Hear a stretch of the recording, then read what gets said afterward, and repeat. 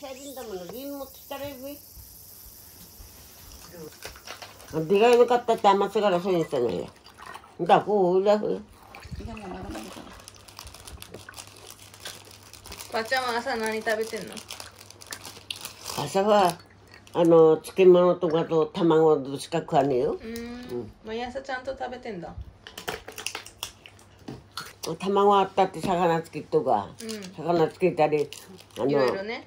ちっちゃい皿さ、一皿に2品ぐらいいけたり。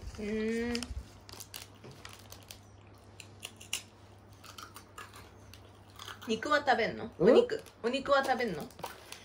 夜。なんでかんでお肉つくとね、ゆんべは魚食った。肉がいっぱいある。肉があるんだけど、赤いピーマンだの、パプリカとか、切るんだの混ぜたりして、それの元ってのもあんだわな。それを絡めた水やったな。チンジャオロース。トウモロコシある？トウモロコシは作んね、みんな。食べたかった。ハクビシンにやられちゃうから。何？ハクビシン。ハクビシンね。これが来て、ここに取っちまうから、全然一本も肉取られちゃうよ。それは無農薬だからでしょ？無農屋敷もやったことあんだ、じいが言っとき。ダメ。鳥とカラス。だからダメだ。あ、そうだね。カラス好きだもんね。じいちゃんが死ぬ年に、ちょうど、冬眠ウイだっぱりこいね。冬眠、前だのとウイだのとこさ、大きくなりはだったのと、小さいんだけど、いずれは、冷蔵庫に入ってきから持ってきてっていう意味に、大きいの2つがそこらはある。持ってくんの？トマト。見てみて。持ってくんの？違う、食わせんのに。あ、じゃあ食べる。塩つけた方が美味しい？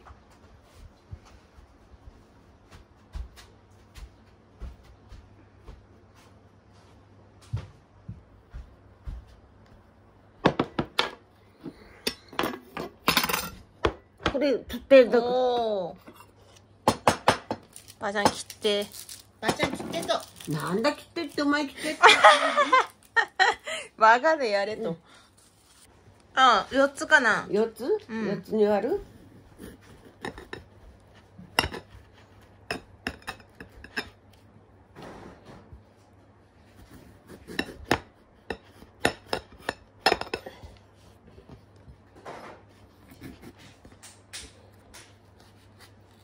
手切んないの？怖い。下まで切んね。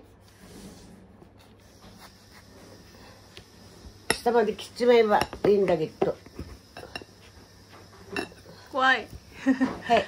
わあ。これ1個食べるのは大変じゃない？ちょっとなんだよ、1個ぐらい食われっぱい。で、ちっちゃいのにする。こうして塩振って。ね、塩振ったら美味しい？はい。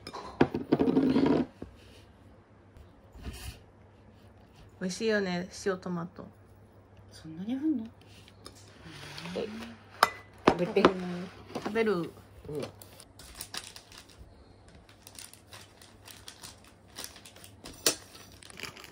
このアングル面白い。トマトのこのアングル面白い。どれ食べようかな。何が面白いって？アングル。アングルってわかる？そんなのわかんね。これやってみんなわかんねえのにわかるわけあんね。さっきね、角度はね、サポートして。なんでこんなちっちゃいのから食うの大きいの食ったら。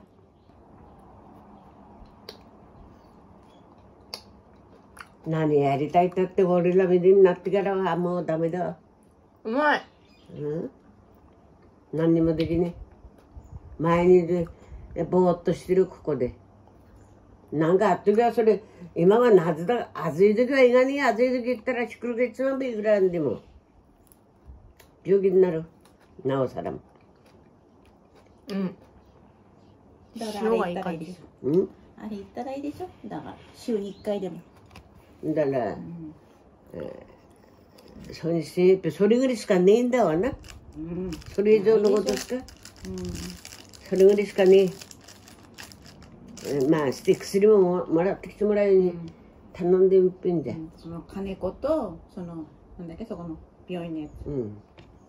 2件。なあ、こっちここでもらえると思ったら交通病院にかかっちゃったからな。両方一緒にしちゃったっぺ。一緒なんだわ。向こうで交通病院がこっちは帰りよこしちゃうからな。買ったやつと味が違う。なんだろうね。人どこに4つぐらいなっぺ、一箇所に。買ったやつだって普通に作ってんだからね。だけどなんか違うね。違う。ばあちゃんの愛情か。ばあちゃんの土地の味なんじゃないの？父。なんだ。なんでもね。なんでもね。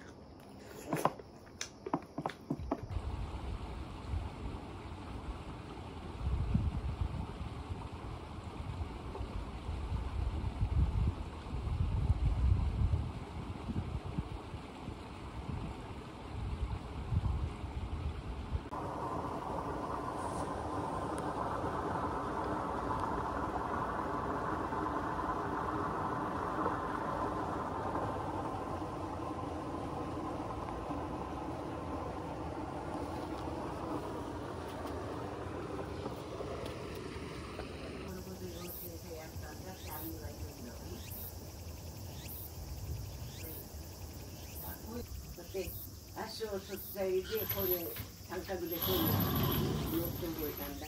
ワニの裏の足もあってる。畑のあたりまで下りだから、熊にだって風だけ取るのを覚えて。姉は自転車乗れるやつなんだ。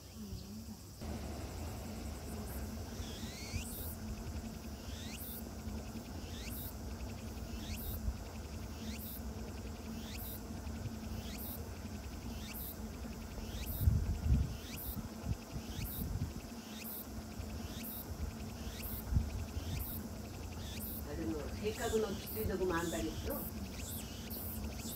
マゲのずいんとこ、タギさんに言うだいことがあんだ。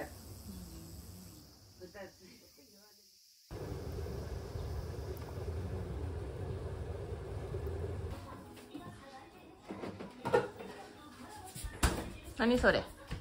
削りっこ。削り粉？削り粉って何？あ、鰹節か。それさ入れたんだ。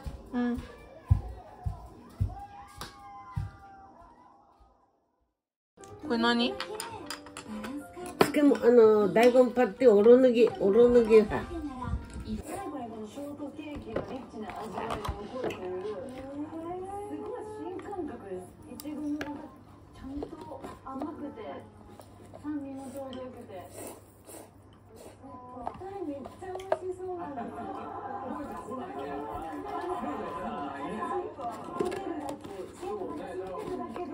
瞬間ショートっていうのをちょっと用意しますので、桃の瞬間ショートケーキっていう。瞬間ショートケーキ。ホテルの一流パティシエが作る瞬間ショートケーキとは？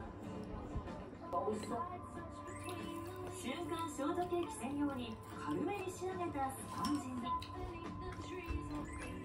桃のシロップ漬けをサンド。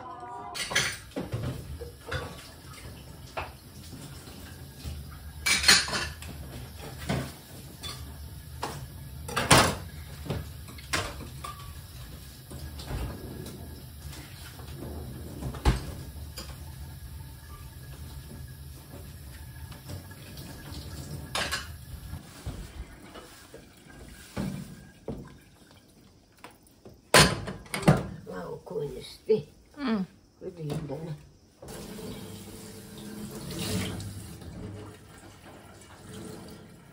終わり、これで。終わり。終わり。これはキャブツネタなの。これ何回か島根具合なんだけど。何それ？キャベツ？キノコがこれは湯がいで、それでこれと肉を食ったわけ。肉が一緒に食ったんだけど、こればっかを残しちゃって、こればっか残しちゃって食わねえ。ちゃんと肉は炒め、肉はでっかい肉を茹であれしたんだわ。一緒に食ったんだけど、うん。また残ってる。